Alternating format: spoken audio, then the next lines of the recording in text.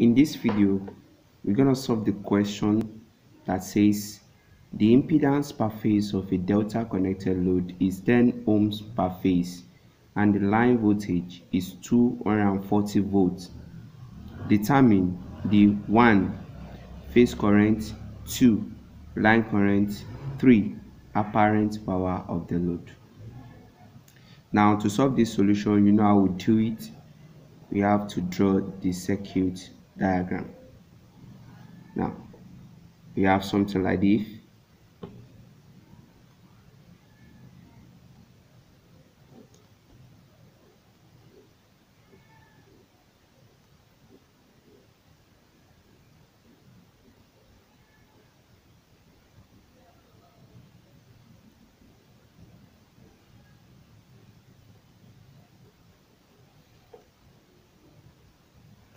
Now, since the question said it is delta connected load, now let's draw the delta connected load for better understanding.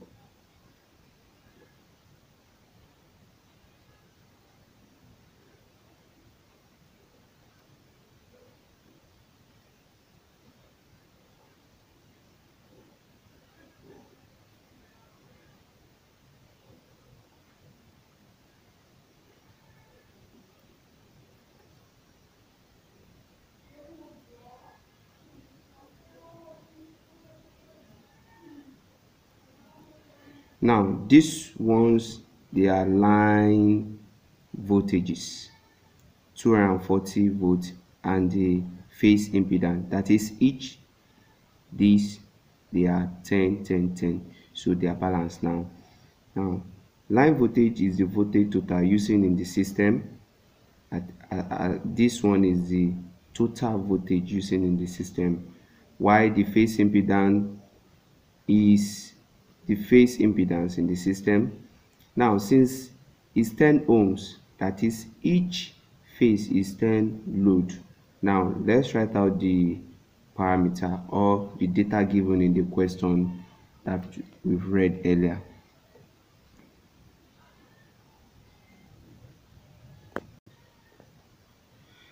Now the data givens are line voltage equal to 240 volts, then phase impedance is 10 ohms. Now we are to calculate the phase current, so we are looking for the phase current now, and we are to calculate for the line current, so we are looking for the line current, then the apparent power of the load. But before we get the phase current, let's determine the phase voltages first. Note this is a delta connected load.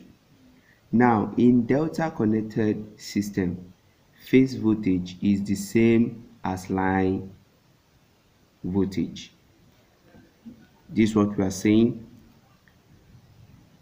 In delta connected system,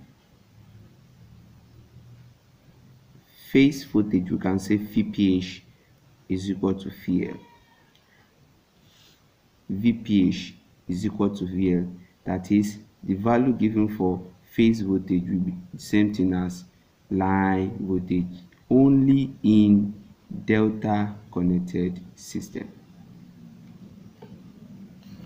Now, since VP equal to VL, definitely VP will equal to 240 volts.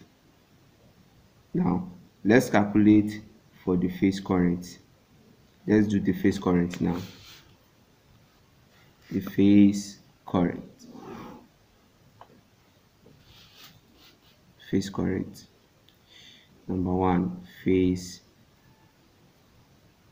current. Now the phase current is IP. It will now be VP over ZP. Then what is VP? VP is 240 and our phase impedance is 10. So this cancel this, and 24 divided by 1 will give us 24 ampere. Therefore, phase current is 24 ampere.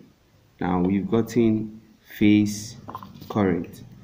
Now they now say we should determine the line current. How are we going to do that? Let's determine the line current. So that's number 2. Determine the line current. Line current. That is IL. Remind me, this one is IPH. Don't forget to include that. Now, line current. So to convert IPH to line current, we have IPH root 3. You know, we are dealing with 3 phase, 4 wires. So IPH root 3. It will now equal to, you know, our IPH is 24, right? So root 3, IPH will now be 24 root 3. Just press your calculator. You have something like this, 41.57 ampere. Now our line current will now equal to 41.57 ampere. That is our line current. Now let's determine our apparent power. So apparent power of the load. So you know we are dealing with 3 phase, don't forget. So apparent power is SI equal to root 3 I L V L. So root 3, line current is 41 times 41.57 times our VL. Our VL is 240. Our VL is 240. Now let's multiply this. Root 3 times 41.57 times 240. We have 17,280. 17,280.3 VA. So our apparent power will now be 17.28 kVA. So that's our apparent power.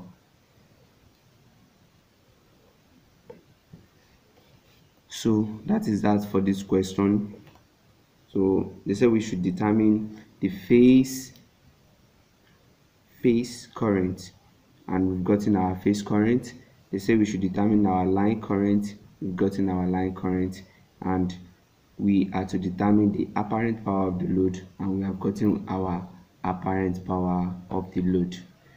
Don't forget, we said in delta connected system, VPH, that is phase voltage, is the same thing as line voltage.